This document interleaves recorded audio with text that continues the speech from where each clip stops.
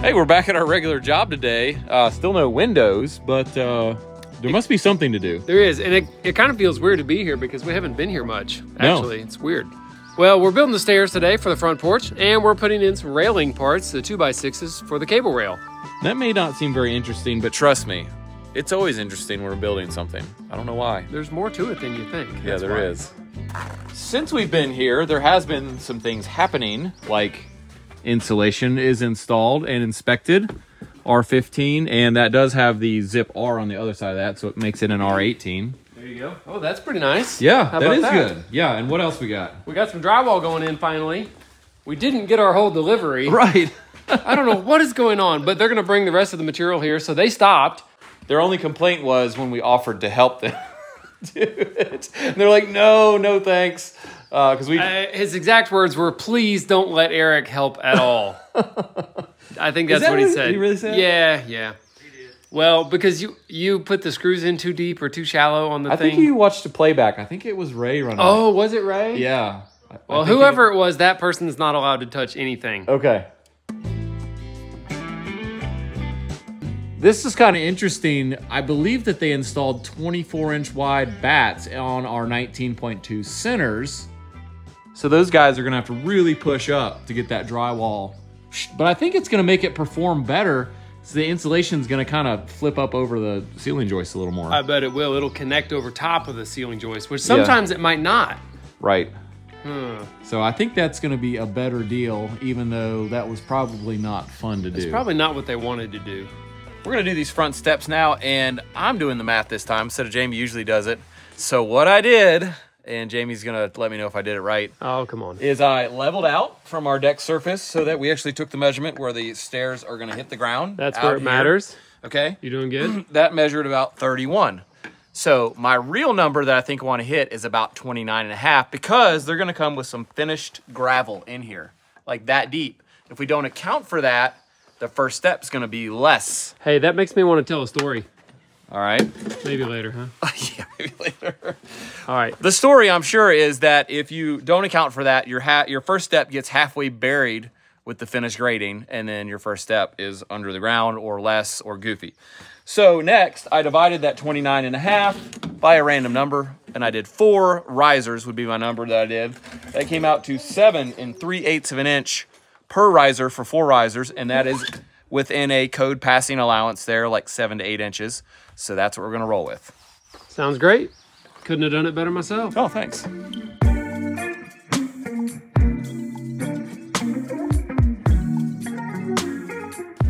Something interesting about how we're doing this. This is the bottom step, 7 3/8. Now normally you would need to take 1 inch off because your finished tread on the bottom step is adding 1 inch, right? On a subfloor, say, inside. Yeah, you have to drop it. You have to drop an inch off of this because of your inch here, only on the first step. But in this case, we're gonna form our concrete just up to the bottom of our first step, so it doesn't matter. We have adjustability, but let's talk about the top, TOP. All right, our deck band, let's see, I'll just draw it right here for you. It's right here. Yep. Okay. There, it actually is right there, and it goes down, what do we say, about 2 inches. So the deck itself is right here, right? Yep. Now, this part of the deck is acting as the first riser. Yep. But it already has a finished riser here. That is, the band is the finished riser. On this, we have to add a finished riser, and it's going to be a 2x thickness material.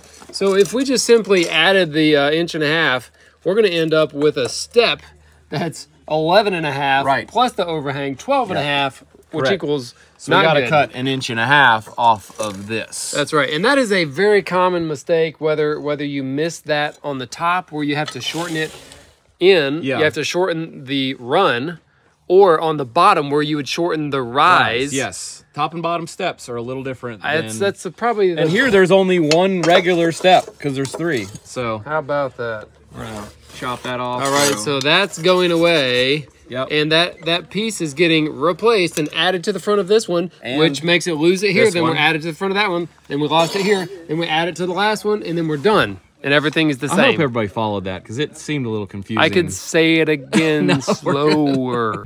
You know what I would do if I was building steps? What? Call Matt Reisinger. Yeah. Probably the easiest way, but it's easy. You just take the run minus the rake, and then you add a couple for the bottom hitter, and then the stairs, stairs are perfect. I mean, how hard can it be? You made me think of a question here. I have seen sometimes when people build the first step actually flush with the deck. Yeah, have you seen that? I have seen that. Now, I'm not sure why you would do that. Can you think of a reason? I mean, there might be a good reason why you would do that. It makes the railing work out weird because the railing has to go up and then flatten out. You'd almost have to put another post right here or something weird. Right. For the railing to stay at the same height, parallel to the top of the step angle. Well, it might be somebody just looking at this and thinking there's nothing to hang the stringer to down here. Well, there is very little. Yeah. Let's see, the line is right there. We have almost 2 inches. Yeah, so we have to add something down here like that will allow us to attach the stringer. So if you didn't think, okay, I can add something here, you would think, oh, my stringer needs to butt here. And that would be a great place. I mean, there's lots of room, you know. Yeah, but I think that looks a little goofy. I like coming off with the first step being down from here, not out here, That is then nice. down. Well, and it makes the steps stick out farther. It does, yeah, and in a lot of cases, parking restrictions. We have limited space yeah, here. that's a good point. I don't think we've ever talked about that in a video. I don't think so either. I think that'd be the main reason someone did it, though.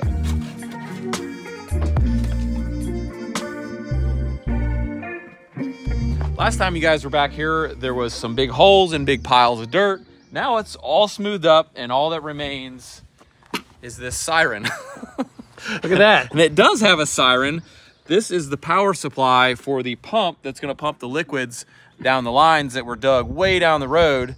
So if this tank were to fill up with liquids beyond a certain point and the pump didn't kick in, this thing's literally going to make a sound and have a red siren flashing to let you know that the is full. That's it.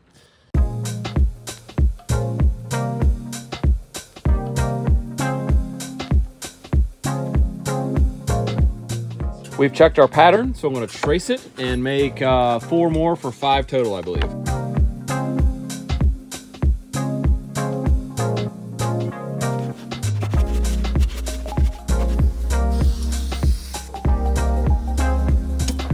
That was good. I think we're taking a step in the right direction. Oh! We added a finished riser and a hidden kind of riser looking piece to this stairway set to make it a whole unit. Yeah. It makes it easier. Helped to attach it to our deck band too. Yeah, it helps with alignment. It helps with the attaching it to the deck. So we may not even need a hanger board in there behind of it because we've got, can you say that? Behind of it? Is that right? I think it's fine. I think you know what I mean. You see where we are. I don't think anybody out here has got a problem with behind of it. It's gonna be strong. You can hear the drills over there. They're bolting it in basically right now. It's not going anywhere.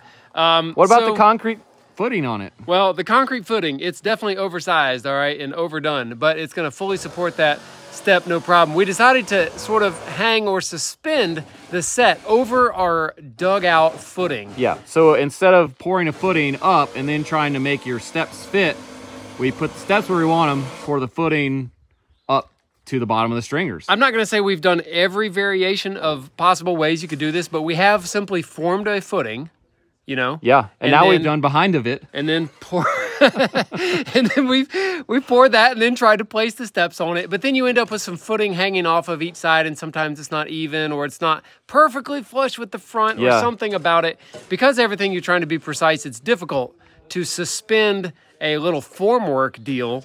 It's hard to because what you're gonna do is you're gonna beat stakes into the ground to try to hold some formwork together. And it's like rock. And so when you start beating it, stuff starts going sideways. A couple steps by doing it in reverse order. I think it's easier. I think it's better. And then we're just going to add concrete until just the level. Oh, you can see me coming up with it. Just till it comes up and touches the bottom. Right from the behind of it. That's going to be funny for a while. Until it just touches and supports all the stringers and the front edge of that riser piece there. And I think we'll call it quits right there. It'll be beautiful. Great. We'll go home. Yeah. This episode is brought to you by Pearlsmith, specializing in flat screen TV wall mounts and carts. And I've been in desperate need for a new wall mount for my downstairs TV for a while now. This thing was terrible. The Pearl Smith full motion TV mount that I got fits most 32 to 35 inch TVs and monitors and holds up to 88 pounds. It's also able to hold the TV tightly and sturdy, which is what I'm looking for, and it's safe for the TV and the user. It has a wider wall plate suitable for different scenarios, and it saves space, making my living room look more organized so I can really enjoy my entertainment experience. This Pearl Smith TV mount is built to last, and it's UL certified, and it's confirmed through official lab testing that the stand can do up to 6,000 folds. And if you're looking for an easy way for your entertainment to be mobile, Pearl Smith also makes this rolling TV stand. It features lockable caster wheels with real bearings and a really heavy-duty base. I really appreciated how this stand seemed overbuilt for the weight of my TV, and it also had easy-to-read, clear instructions. Some extra features on the cart are this tray for your DVR, console, or remotes, as well as a mount for a front-facing camera if you need that for gaming. Check the video description for links to these products, and you can get $40 off the Pearl Smith TV cart with my promo code in the description at checkout, and that's a 15-day limited offer. Also, Pearl Smith is launching the first giveaway on their website. Sign up for a chance to win prizes worth $445. Good luck. The giveaway ends on the 5th of July. Enter now. I've always hated trying to get the bag of concrete shoved into the mixer. Yeah. You know? Oh, that's why. Well, it's never fun. I watch a lot of videos, you know, on YouTube about construction and all other kinds of things. Wow, this is really, I mean, this is great here. Actually, they're doing right now what I was about to say. I've seen a lot of videos in other countries where they actually just mix concrete on the ground, like on a concrete slab or something. Yeah. They just dump the mix in the water and they just shovel it like what's that place where you go where they make marble slab. Yeah. How'd you know? Yeah, it's like where they just mix everything on the table there. They just do that with the concrete and then they shovel it out of there. So this is new. Now we're just dumping the concrete on the ground and shoveling it in. Is this better? It's better. It's kind of a hybrid, a blend of, you know, yeah, techniques here.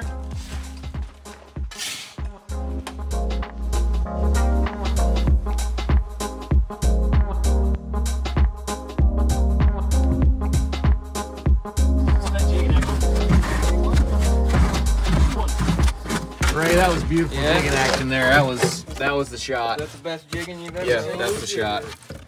You wide angle, Ray? Yeah. We love wide angle so you can get really close and still see.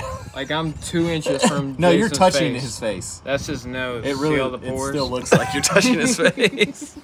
So let's get into how we're doing this. The real pro tip here is check plumb on these posts. Let go of that post, Jay. If we would have measured to that where it's just sitting, that would have been an inch longer measurement. So we held it plumb and then measured it, and go ahead and give me some pressure back. And then the rail top cap is gonna hold it in position.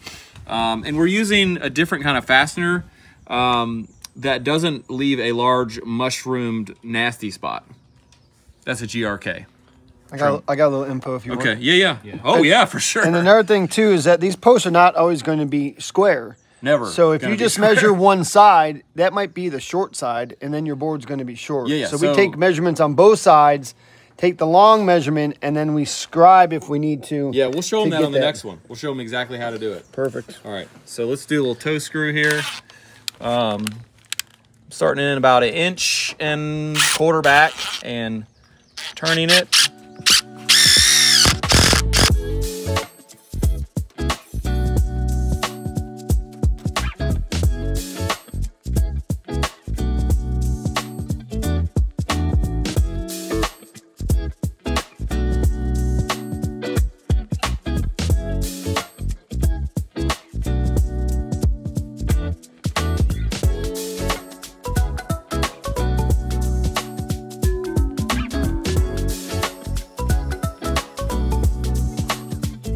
So here's something interesting about most tapes that most people don't know is almost all of them have an increment that the body of the tape measure is that's on it somewhere. Like right here under the clip says 3 1/8 inches.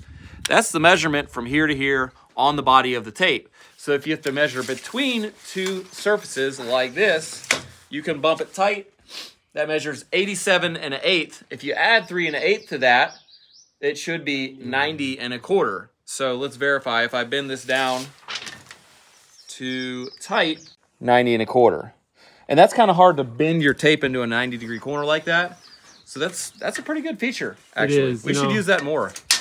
If you really want to get serious about your tight to tight measurements without bending a tape into the corner, you use this folding rule right here. This is what the old timers used. And look at this, it's got this slide out feature. Boom! Wow. Butt tight. Now you can measure that's 5 7/8 plus whatever that is. That is pretty 37. fancy, actually. I'm 37 plus pretty impressed. that. It's good for measuring like inside of a cabinet. Yeah. You know, where you have trouble reaching in there and stuff. Slide that out. Boom, there's your number. See? That's cool. It's right there. This is why we cut it long. You can see there's like 3/16 of a gap on this side, and it's tight on this far side. How do you look? You're pretty squared up. I mean, that's pretty fantastic. I mean, my side's always good. So I'm just gonna take my pencil and scribe, maybe that way. That's probably not enough. I'm gonna go this way. Ooh, that might be too much. Let me see what the number is, because I know what my number is supposed to be. Let's do that. 88 1/8. I'm just not gonna take the line out, and that'll be right.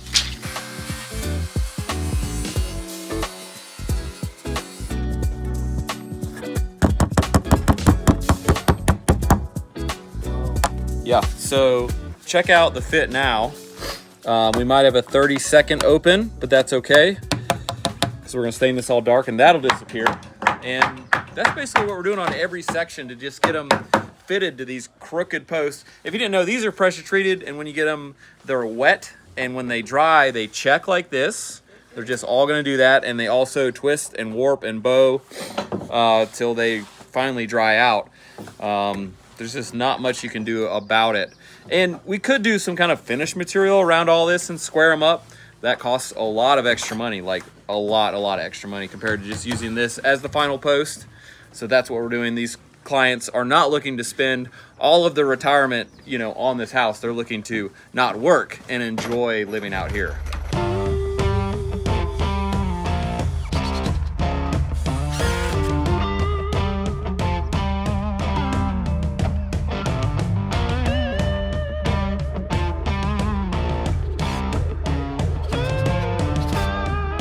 We decided to run these top caps into the side of the post, even though our original plan was something different. What were we gonna do? We were gonna put these on top of the posts like that and lap over top. There would be a couple of miter joints like this, and we decided to change our minds because these kind of joints, even though you can make them look really nice the day that you build it, most likely it's gonna look bad in the future. Right. Let me explain why. The pressure treated wood is wet. It has a high moisture content. We don't even know how high. Framing we could material. check it. Well, I don't have my thingy today. We should check it. It'd be Okay. interesting. Framing material for interior framing has to be 19% moisture content or less. Yes. They actually kiln dry it down to 19 and then stop.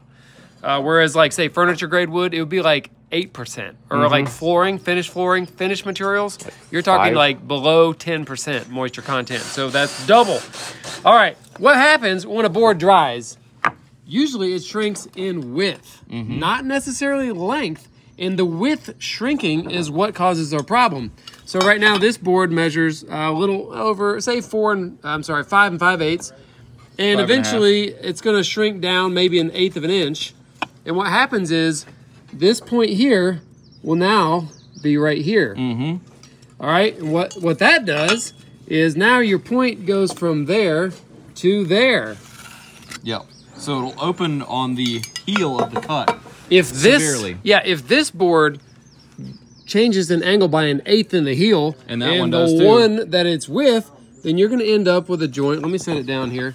You're gonna end up in about 6 months with a joint that looks like this. Every time. I don't know how to avoid it. I don't know if there's a way to avoid it. I don't think there is. Don't use pressure treated Not with wood. pressure Don't treated. use wood at all. Yeah, you would use something like, I don't know, engineered Composite, like a Trex type material. Trex or PVC or I don't know. Metal.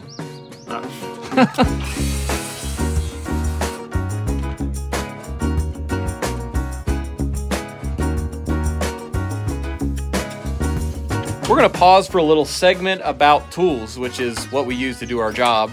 And today we're gonna be talking about tape measures. I generally use the FatMax 25 or a FatMax 30, but this guy showed up with something different and he says it's better. It is a Lufkin Shock Force G2 25 feet.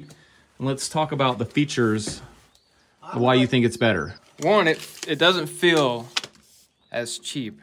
Okay, so you're saying FatMax is starting to feel cheap. It's starting to feel cheap. Okay, and I agree that the tape feels thicker. I think it's definitely more curved like this. Okay. The profile of it. So that helps it to have the 17-foot standout. Yeah, so I don't know if it's thicker or if it just gets its strength more from that shape. Number two is this has a diamond-coated hook. And I don't know if you can see on camera, but it's got this grippy texture that allows it to hook and hold on things better, which, let's look at FatMax. Grippy tippy. No. I like that. I do like that. I like the way it feels.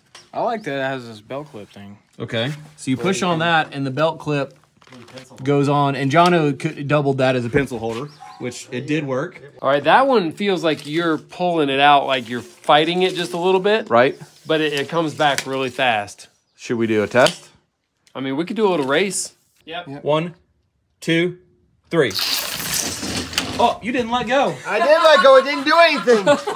I let go. It didn't do a thing. It's doing it. It's doing Okay. it now. No. Okay, so there you go. It's doing it now. It literally didn't have enough pull to even start. What we don't know, Ray, is whether this is a benefit or not. Hey, it's not personal, okay? I liked it at real life. That thing's rated at 120 feet of drop.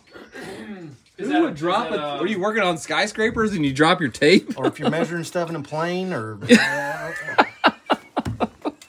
It also talks about the blade life. Okay. All right, so it says it's what, 3 times longer blade life? It's hard to even say it, but I don't know. I don't know. Maybe it's a more durable coating, like a paint. Could be. Could be a better paint. Yeah, these do tend to, if you get them wet once, it starts to come off the edges and then rust. So this is a lot to say about a tape measure, but we use tape measures all day, every single day. There's a tape measure in my hand 50% of the day. So I mean, it matters. We got to get back to work. This is the last thing, though. This has the numbers on the back and the front, and they're like twice as large for people like Jason. Come on, bro. So you can see the numbers.